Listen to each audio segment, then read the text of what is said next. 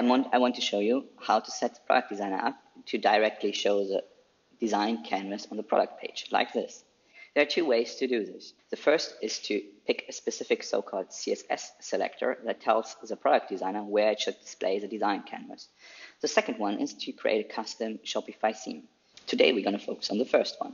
Okay, let's see how to do that. Let's go to the app and have a look at the theme setup. As you can see, there's like a lot of things you can configure.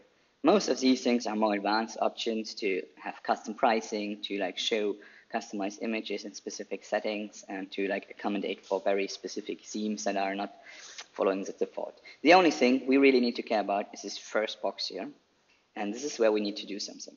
So what we need to do here is to enter a so-called CSS selector in this field. Just a little warning, this might be a bit technical if you don't know what HTML and CSS look like. If that's the case, don't worry, just click here the green button and reach out to us, and we are really happy to help you with the app. About half of our customers actually reach out to support, and we help them to set up the app. So what do you need to enter here? Here you need to enter a specific CSS selector that tells the app where on the product page it should place the design canvas.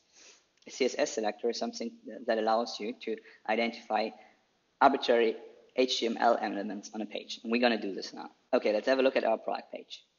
This is how it looks like. Now we need to get a little bit technical. So let's say you have the Chrome browser, and you do a right double click on the page, and then there's a point inspect. Depending on your configuration, this will open up a new window or show you this code as part of your page. So what we want to do is we want to pick out this image and figure out how we could identify it with our CSS selector. First step is click on that, and now you can see it already has selected this thing. So now there's like a couple of considerations to be taken, which of these elements you want to select.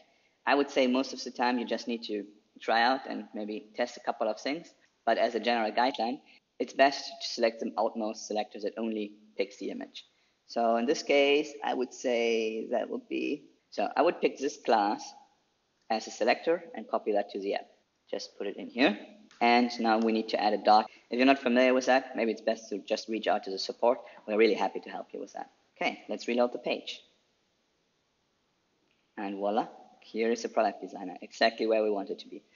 If you do that the first time, you sometimes end up in situations where like this actually breaks your page. Then you either can like experiment a little bit or just reach out to us with the support, and we are really happy to help you with that. Thank you very much.